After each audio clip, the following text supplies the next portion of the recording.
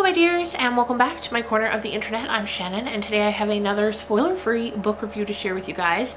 And today we are talking about Everything the Darkness Eats by LaRocca.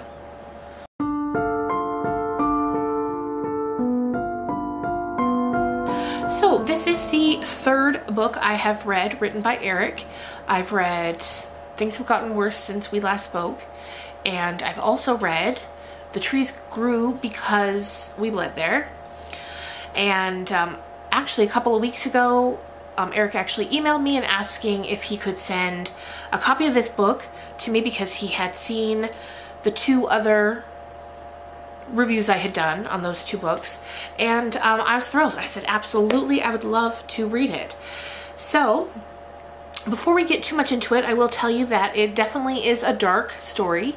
It's also short. It's a nice little like one or two sitting book, which I love those, especially when you're in a bit of a reading slump and you need to get out. This would be perfect for that. But yeah, like I said, you might want to proceed with caution if things with dark themes upset you. This one I would say has violence, and it has extremely hateful homophobia and a very uncomfortable assault scene. So just keep that in mind. But now let's get into it. We've got a few points of view. We have sort of three main characters. We have an older gentleman named Mr. Crowley, and he is driving around town in this fancy car. We have a police officer, Malik. Him and his husband live in this same small New England town. And then we have a man named Ghost. He's a widower. And whenever he introduces himself, he says Ghost, like Halloween.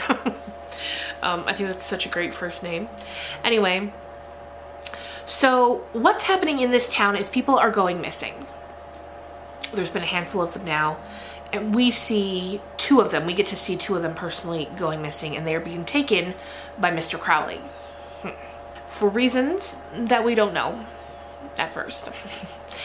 Then, like I said, Ghost, he's a widower. He's very lonely. There's a lot of grief in this book, which I love. I love stories about grief. I feel like it's one of those things that we all experience. Like, you're not going to get through life without experiencing grief, and the ways that different people deal with it I find so interesting. So right off the bat, I love that about this book. He lost his wife, and she was pregnant with their child in a terrible accident, and that has kind of set the course for the rest of his life up until now. Just this grief. And it's kind of hard to talk about it because without giving any spoilers away, because it is such a short volume. But yeah, so that's basically it. There's a small town, people are going missing. We know this older guy, he's taken them. We don't know why. Ghost eventually becomes involved in the situation, and Malik is trying to figure out what happened to the people. That's kind of where his story begins.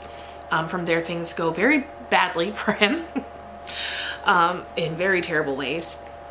Pardon me, I keep having to pause this video because I live in Alberta up in Canada, and right now we're in the middle of forest fire season, I guess. Normally it does not start this early, but it's been so hot.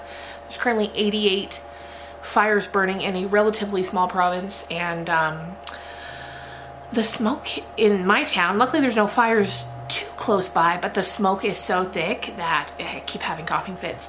And it's just, you look outside and there's just an orange haze to the sky. And anyway, I loved this. And I think if you liked Eric's other books, I think you'd probably like this one as well. It's different, but I mean, it still felt like him.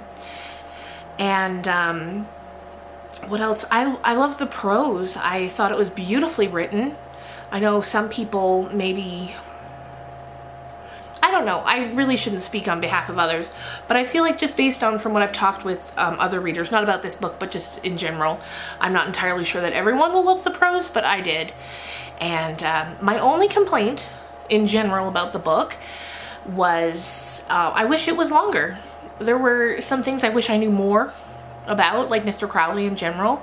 We didn't get a whole ton of backstory on him, which I guess is intentional. He's meant to be a sort of mysterious type of character, but I would have loved to have known more about him. One thing I did love, though, was the way that Malik's, the police officer, the way his story ties into Ghost and Mr. Crowley's story. I thought that was very clever, very well done. I enjoyed it a lot. There was something about the whole vibe of the book that kind of gave me Needful Things by Stephen King, those sort of same feelings. It's not a similar story per se, but just similar vibes for me, and I liked that because I really loved Needful Things. So yeah, I guess that's really all I can say about it without spoiling anything. But like I said, mark your calendars for June 3rd if this sounds like something you would enjoy. And thanks again to Eric LaRocca and his publisher for sending me this copy of this book. Yes, thank you for the copy of this book.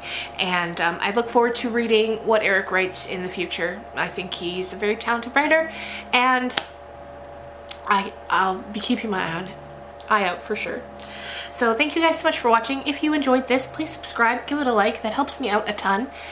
And I will see you guys again real soon for either another spoiler-free book review or perhaps a book talk coming up next. Bye, guys.